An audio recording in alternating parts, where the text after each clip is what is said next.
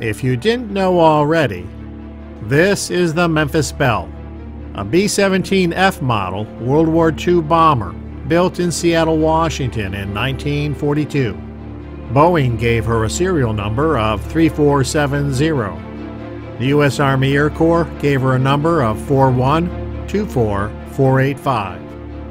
She officially joined the U.S. war effort on 15 July 1942 and received her crew of 10 airmen. Less than 2 months later, in September of 1942, the new airplane and crew touched down in Bangor, Maine, and became part of the 91st Bombardment Group. Wasting little time, the group flew to Britain in late September, reaching their permanent base at RAF Bassingbourn, England on 14 October 1942. She was put to work flying deep into Germany to attack the enemy. She faced aggressive fighter attacks and angry black clouds of anti-aircraft artillery fire. The Memphis Belle was one of the lucky ones. Somehow, in just 8 months, she had brought her crew back safely from 25 missions. Quite an accomplishment, since most never made it that far. On 8 June 1943, the Army sent the plane and crew back to the United States. They spent the remainder of 1943 on a war bond tour.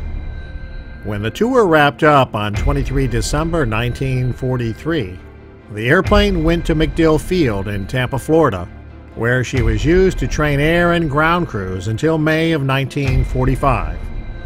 The war was ending, and B-17s were suddenly no longer needed, and the Army viewed the Belle as just another surplus aircraft. On 01 August 1945, she was flown to Altus, Oklahoma for eventual scrapping. She received a stay of execution from the mayor of Memphis, Tennessee. The city bought the aircraft and flew it to Memphis in July 1946. Unfortunately, her life wasn't going to get much better.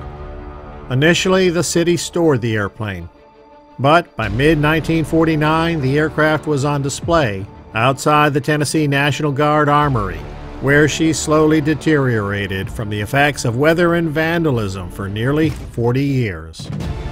The bomber was moved to Mud Island on the Mississippi River in 1987, where it was displayed under a large tent-like tarp structure, but still remained outside, open to the elements, and continued to deteriorate.